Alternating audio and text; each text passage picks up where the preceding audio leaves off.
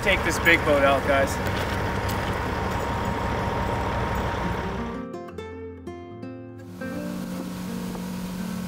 It's such a powerful ecosystem. We get 32-inch trout here. You know, things get bigger here because of the minerals. AFA has 76 different minerals in it, including all the precious minerals. Where else are you going to get that kind of thing? See, here's a slick right here. That's harvestable. The number one factor affecting the growth of AFA is light. So look at that, how thick it is. And if you drive over that, it smells like candy. It smells like sugar. It smells really sweet. Yeah, that's the AFA cells right there. Those are colonies.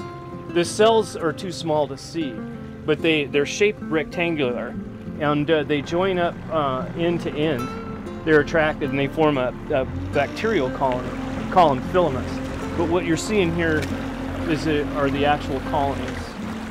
Well, this lake freezes over in the wintertime. So the AFA is making a spore now. It'll actually go dormant. And in the spring, you know, this lake is really shallow. It's an average depth of 8 feet. We've got 300 thermal days a year. Light penetrates down only when it's really dead calm like this. That's why you're seeing all this activity of AFA right now.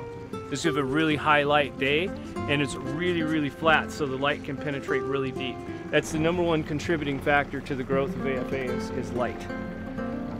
And in my opinion, the second of it is the volcanic minerals here. You know, it's got a great food source, you know, and absolutely pristine water. And the runoff question, it's non-detectable.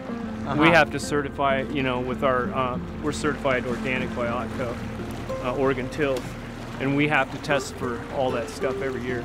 Never had a positive result. Actually today, you know, the moon we're having a full moon right now. So the moon is keeping it up at night because there's a lot of light. So there's a ton of algae. You're seeing it everywhere we go, right? But if it starts blowing, you know, 5, 6, 7 miles an hour, down she goes. So we do a lot of testing. Water testing for toxins that have been released into the water. We do a lot of microscope, looking at slides under a microscope to see which type of algae predominates. Actually cell counts, you know.